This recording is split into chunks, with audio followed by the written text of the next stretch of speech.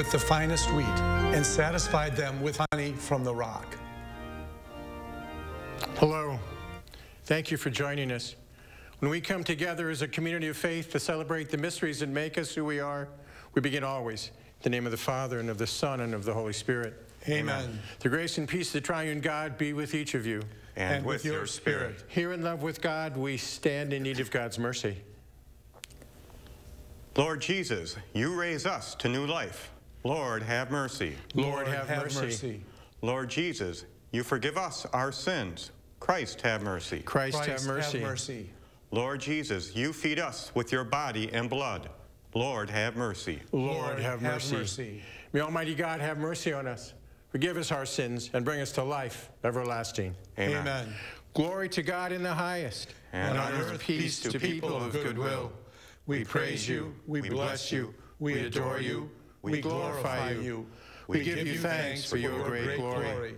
Lord God, heavenly King, O God, almighty Father, Lord Jesus Christ, only begotten Son, Lord God, Lamb of God, Son of the Father, you take away the sins of the world, have mercy on us. You take away the sins of the world, receive our prayer. You are seated at the right hand of the Father, have mercy on us. For you alone are the Holy One, you alone are the Lord, you alone are the Most High, Jesus Christ, with the Holy Spirit, in the glory of God the Father. Amen. Amen. Let us pray. O God, who in this wonderful sacrament have left us a memorial of your passion, grant us, we pray, so to revere the sacred mysteries of your body and blood, that we may always experience in ourselves the fruits of your redemption, who live and reign with God the Father in the unity of the Holy Spirit, God, forever and ever. Amen. Amen. A reading from the book of Genesis. In those days, Melchizedek, king of Salem, brought out bread and wine, and being a priest of God Most High, he blessed Abram with these words: Blessed be Abram by God Most High, the creator of heaven and earth, and blessed be God Most High, who delivered your foes into your hands. Then Abram gave him a tenth of everything. The word of the Lord. Thanks be to God. You are a priest forever in the line of Melchizedek. You are a priest forever in the line of Melchizedek. The Lord said to my Lord, sit at my right hand till I make your enemies your footstool. You are a priest forever in the line of Melchizedek. Yours is princely power in the day of your birth. In holy splendor, before the day star, like the dew, I have begotten you. You are a priest forever in the line of Melchizedek. The Lord has sworn, and he will not repent. You are a priest forever, according to the order of Melchizedek. You are a priest forever in the line of Melchizedek. A reading from the letter of St. Paul to the Corinthians. Brothers and sisters, I received from the Lord what I also handed on to you, that the Lord Jesus, on the night he was handed over, took bread, and after he had given thanks, broke it and said, This is my body that is for you. Do this in remembrance of me. In the same way also the cup after supper, saying, This cup is the new covenant in my blood. Do this as often as you drink it in remembrance of me. For as often as you eat this bread and drink the cup, you proclaim the death of the Lord until he comes. The word of the Lord. Thanks be to God. Alleluia, alleluia, May there be on your mind, on your lips, and your heart as you worthily and infinitely proclaim I the am Holy the Gospel. living bread Father, that came Son, down Holy from Spirit. heaven, Amen. says the Lord. Whoever eats this bread will live forever. Alleluia, alleluia, alleluia.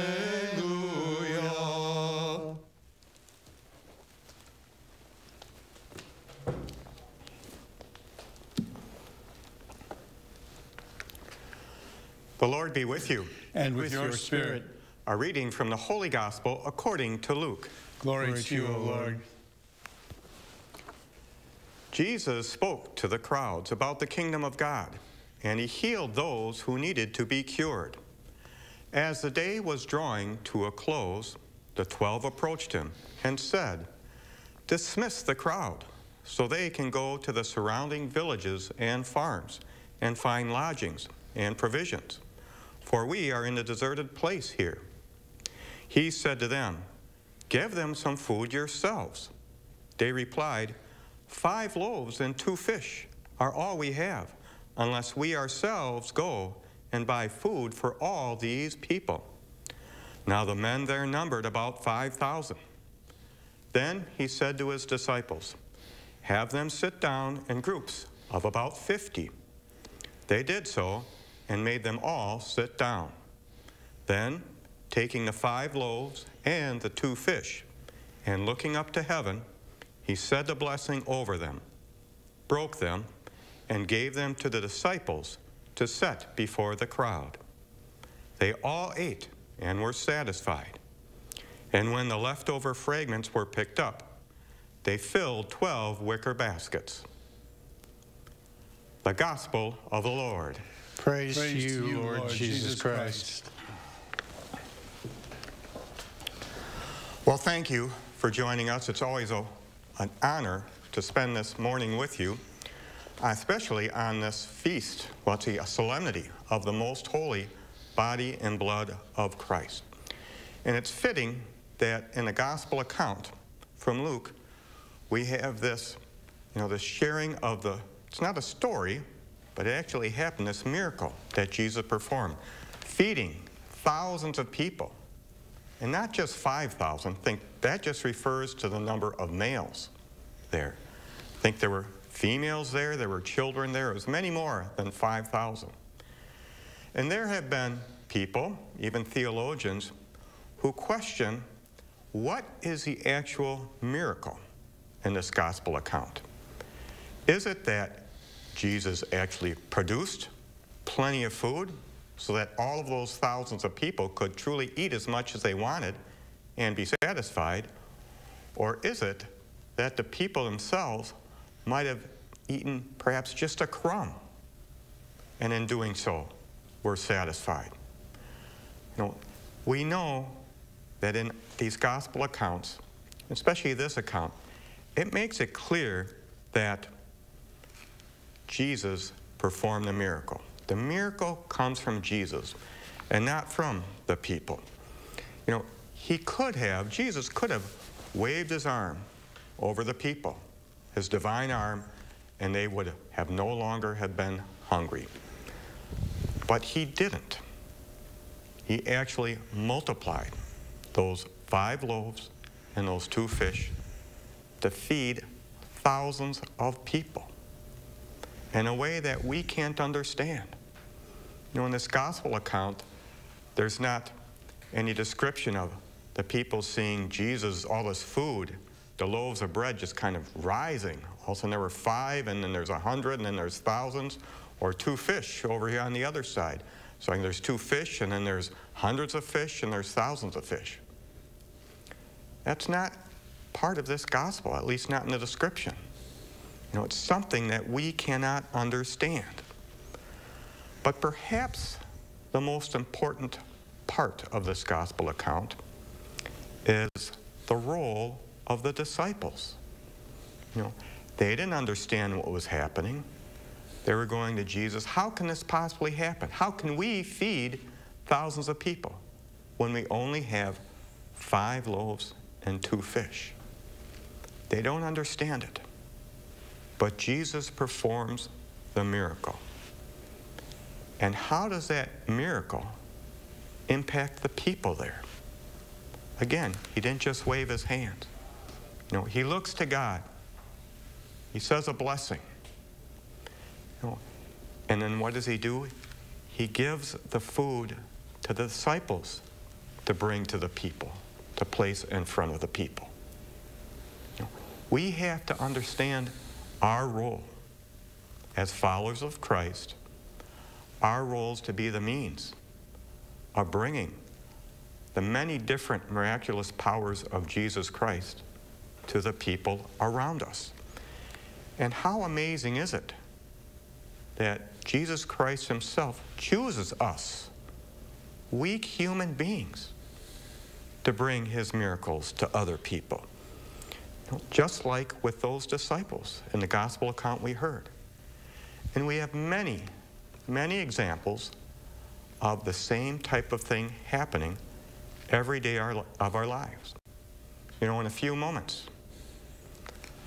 bread and wine right here on this altar will become the true body and blood of Christ. And is it Father Rich who will make this miracle happen? No. It's Jesus Christ himself who will make this miracle happen. But that miracle comes to us through Father Rich, through human hands. Something we cannot explain that happens on this altar, but something we know impacts us. There are many other examples. Think about, physicians. A few years ago, I had an operation. People might remember a little bit of skin cancer on my forehead, an outpatient procedure, but the miracle of one doctor diagnosing what that little mark on my forehead was, knowing that it was something that needed to be removed, and a different surgeon doing the procedure. And right before that procedure, I mentioned to the surgeon, who I didn't even know if she was Christian or Catholic, I asked her, do you ever think about the fact that God is using you to bring his miraculous healing to others? And she stepped back a little ways, and I think there were some tears coming from her eyes. Then I had to get her settled down because I didn't want someone in that condition beginning to carve on my forehead. But she got the message. She got the message. And we should think of ourselves about how we are called to be the means to bring God's miracles to other people. And when we experience those miracles, we are truly experiencing Jesus Christ, his body and his blood, his soul and his divinity. And each one of us are called as disciples, just like those disciples at the multiplication of the loaves and the fishes, to recognize the miracles of Jesus, to bring the power of those miracles to other people, to the people around us. We are called to be disciples as they were disciples.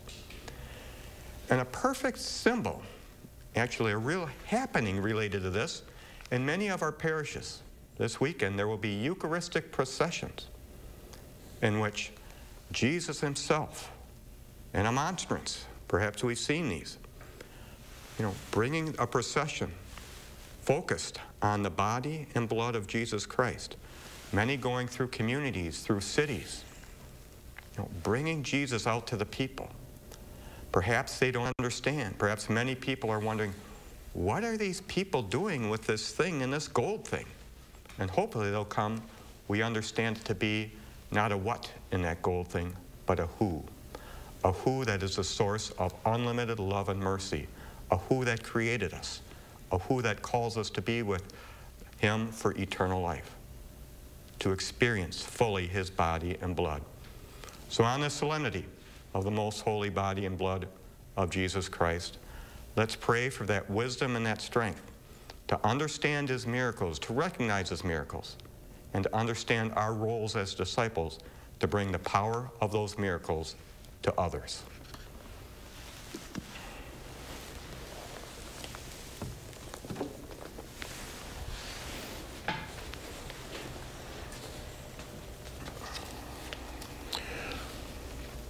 We are a community of faith. Let us together say, I believe in one God, the Father Almighty, maker of heaven and earth, of all things visible and invisible. I believe in one Lord, Jesus Christ, the only begotten Son of God, born of the Father before all ages, God from God, light from light, true God from true God, begotten, not made, consubstantial with the Father, Through him all things were made.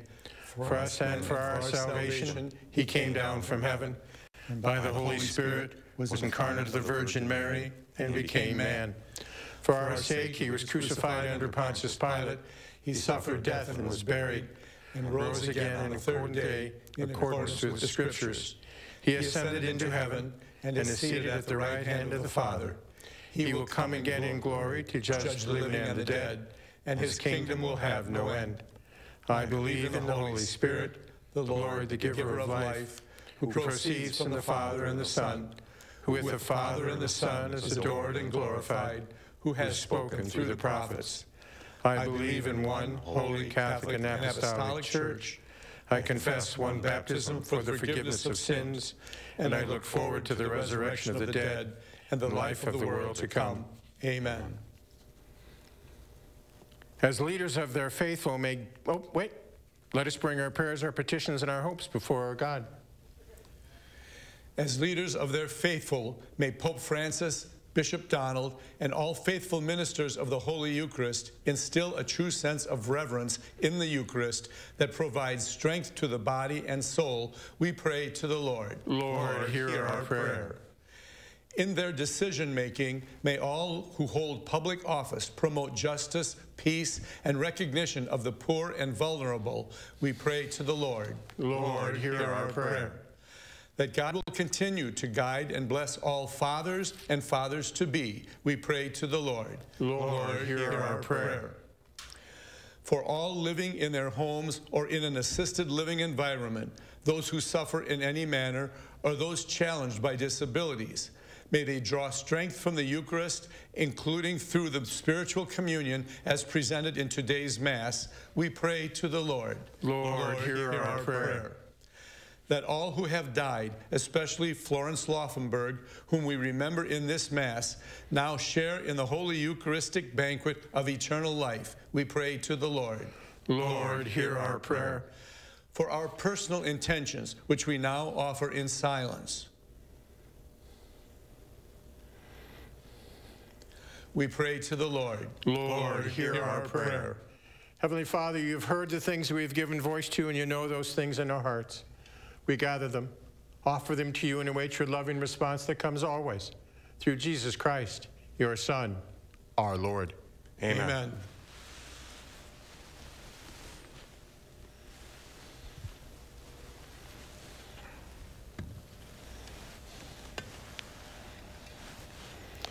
Blessed are you, Lord God of all creation. Through your goodness we have this bread to offer. For the field work of human hands, it will become for us our spiritual food. Blessed be God forever. Blessed are you, Lord God of all creation. Through your goodness we have this wine to offer. Fruit of the vine and work of human hands, it will become for us our spiritual drink. Blessed be God forever. Lord, wash away my iniquity and cleanse me of my sin.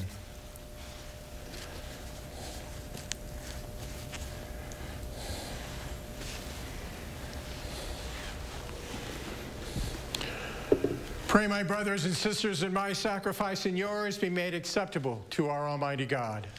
May the Lord accept the sacrifice at your hands for the praise and the glory of his name, for our good of all his holy church. Grant your church, O Lord, we pray, the gifts of unity and peace, whose signs are to be seen in mystery in the offerings we here present. We ask this through Christ, our Lord. Amen. Amen. The Lord be with you. And with your spirit. Lift up your hearts. We lift them up to the Lord. Let us give thanks to the Lord our God. It is right and just. It is truly right and just, our duty and our salvation, always and everywhere to give you thanks, Lord, Holy Father, Almighty and eternal God, through Christ our Lord. For at the Last Supper with his apostles, establishing for the ages to come the saving memorial of the cross, he offered himself to you as the unblemished Lamb, the acceptable gift of perfect praise. Nourishing your faith by this sacred mystery, you make them holy, so that the human race, bounded by one world, may be enlightened by one faith and united by one bond of charity.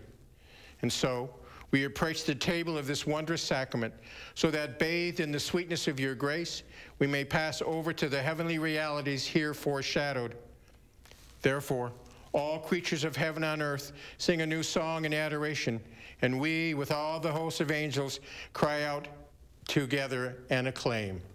Holy, holy, holy Lord, God of hosts, heaven and earth are full of your glory. Hosanna in the highest. Blessed is he who comes in the name of the Lord. Hosanna in the highest. You are indeed holy, O Lord, the fount of all holiness.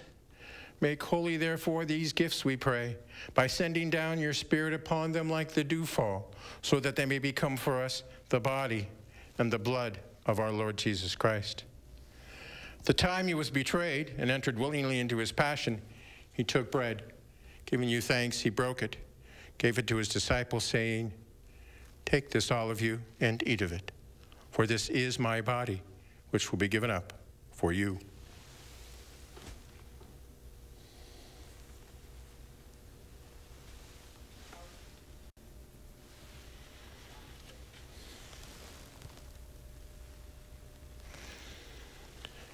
In a similar way, when supper was ended, he took the chalice. Once more giving you thanks, he gave the chalice to his disciples, saying, "Take this, all of you, and drink from it, for this is the chalice of my blood, the blood of the new and eternal covenant, which will be poured out for you and for many, for the forgiveness of sins. Do this in memory of me."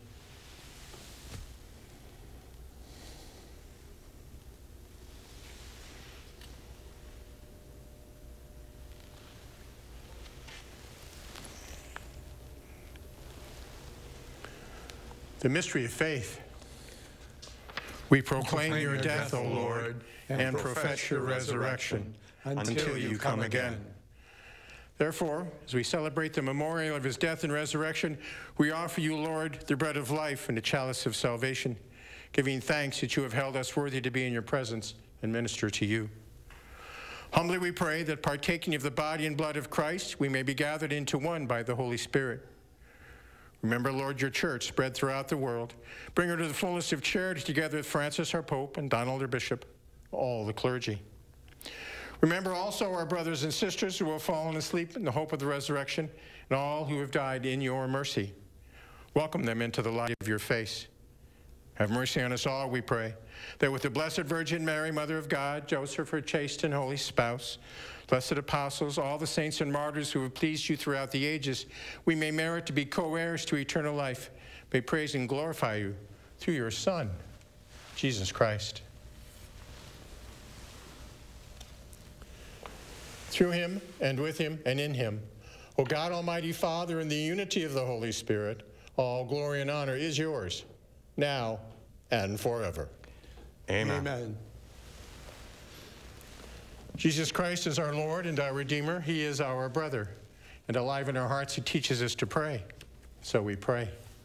Our Father, who art in heaven, hallowed be thy name. Thy kingdom come, thy will be done, on earth as it is in heaven.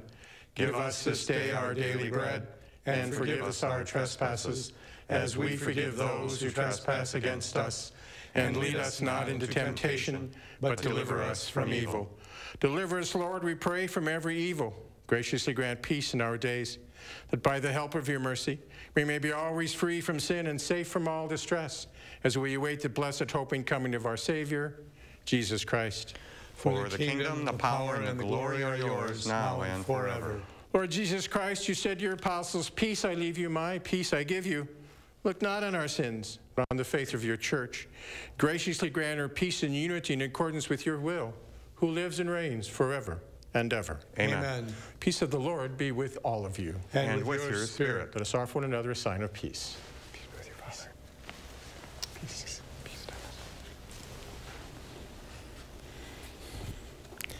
Lamb of God, You take away the sins of the world, have mercy on us. Lamb of God, you take away the sins of the world, have mercy on us. Lamb of God, you take away the sins of the world, grant us peace.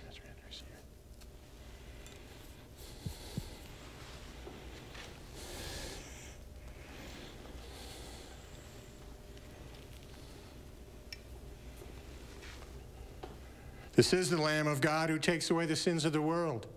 Blessed are they who are called to the supper of the Lamb. Lord, I am not worthy that you should enter under my roof, but only say the word, and my soul shall be healed. Whoever eats my flesh and drinks my blood remains in me, and I in him, says the Lord.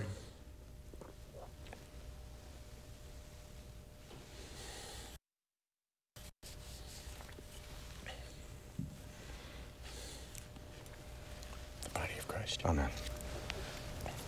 The body of Christ. Amen.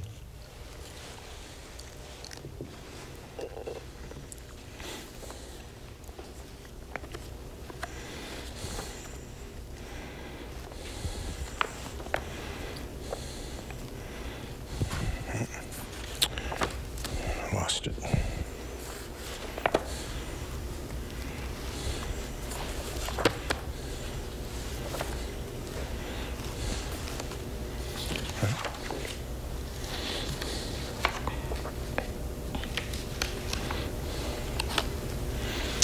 Let us pray. Grant, O Lord, we pray, that we may delight for all eternity in that share in your divine life, which is foreshadowed in the present age by our reception of your precious body and blood, who live and reign forever and ever. Amen. The Lord be with you. And with your spirit. May Almighty God bless each one of you, Father, Son, and Holy Spirit. Amen. Go and announce the gospel of the Lord. Thanks be to God. We thank you for joining us, and our presider, Father Rich Litzo, a member of the Blessed Sacrament Dominican Friary in Madison and parochial vicar of Our Lady Queen of Peace in Madison, in this celebration of the solemnity of the body and blood of Christ, Corpus Christi. Serving as deacon and giving the homily was Deacon Jim Hagemeyer, the Associate Director of the Apostolate for Persons with Disabilities of the Diocese of Madison. I am Dennis McKinley of Our Lady Queen of Peace Parish and of Edgewood High School of the Sacred Heart in Madison. It was a pleasure to share in this special television ministry as your lector commentator this morning.